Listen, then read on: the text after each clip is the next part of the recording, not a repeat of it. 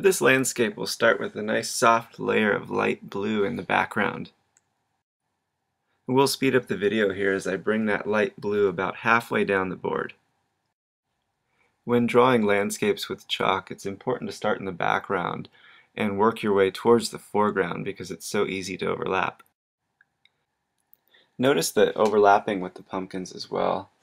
It's always a great way to show depth, and it's nice when the students look at your drawing and feel like they could just step right into that scene.